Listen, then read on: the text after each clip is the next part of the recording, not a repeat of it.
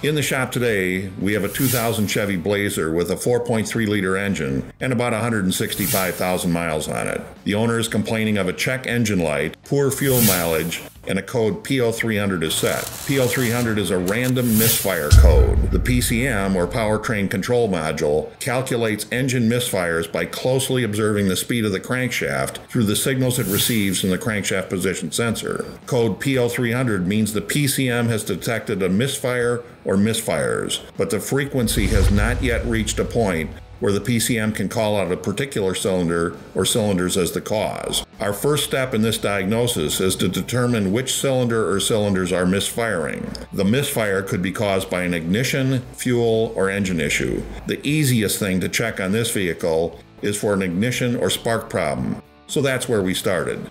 After starting the engine, we could immediately feel an intermittent misfire. An easy way to check for an ignition or spark misfire is by using a timing light or spark tester. We connected a timing light to each of the ignition wires and observed the light. If the cylinder is firing, the light should consistently flash in time with engine RPM, like this.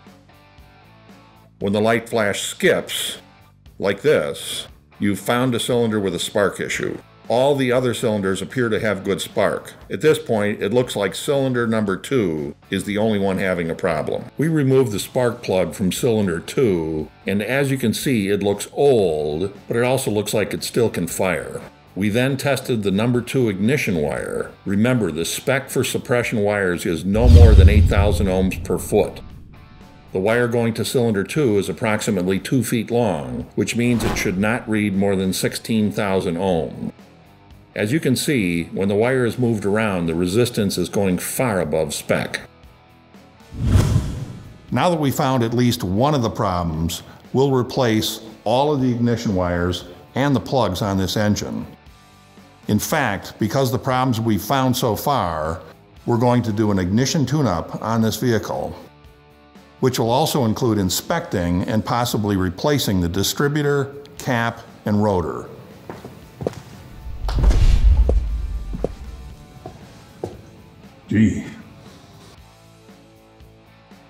After inspecting and removing the distributor cap, we found another interesting issue. Look at the corrosion on the terminals inside this cap. This corrosion occurs because the moisture and excessive amounts of ozone trapped inside the cap. To understand why this happens, let's take a look at how the distributor, rotor, and cap are designed to function on this vehicle. When the gap between the rotor blade and one of the cap towers is jumped or bridged by an electrical flow, ozone gases are created inside the cap. Ozone's a powerful oxidizing agent, far stronger than just oxygen. High volumes of ozone in an unvented environment will rapidly oxidize metals. This is the primary reason vent holes, like these, are incorporated in distributors. A service bulletin for this vehicle says we should remove and discard the screens in these vent holes and blow compressed air through the holes to ensure they are open for proper ventilation. Look closely at the bottom of the rotor to see the design for one of these systems. The fins around the outer edge are there to promote ventilation and ozone removal.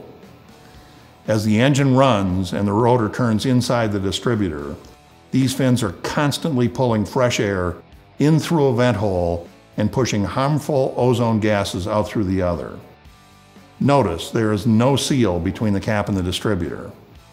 Some fresh air is also drawn in from this area and ozone is pushed out. When fresh air flows through the distributor, it is also a dryer to help reduce the accumulation of moisture. But the greatest amount of moisture gathering does not occur while the engine is running. It happens after the engine is shut down through condensation. When the engine stops running, the rotor stops drawing fresh air through the distributor. The ambient or outside air will cool at a faster rate than the warm air inside the distributor. When the distributor's ventilation is restricted, the warm air inside the distributor cap will cool very slowly, and because of the temperature difference to the ambient air, condensation will form on the inside of the cap. In cooler climates, this rate of condensation is greatly amplified.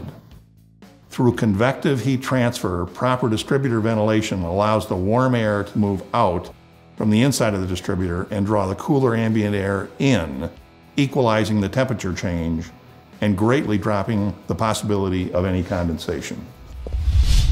After a close inspection of the distributor cap, we noticed carbon traces leading from the brush area to cylinder number 4. Cylinder 4 is the closest conductor in distance from the carbon brush.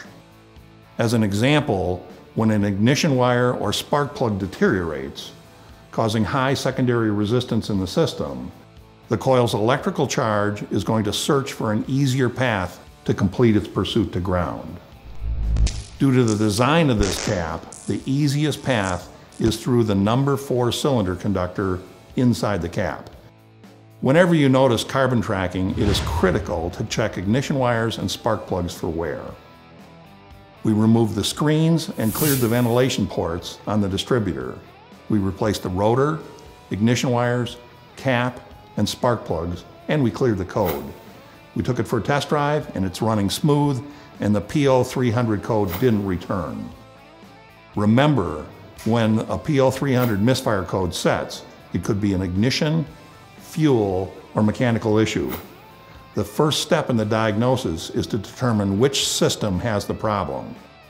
That's it for today. See you again next time in the Wells Garage.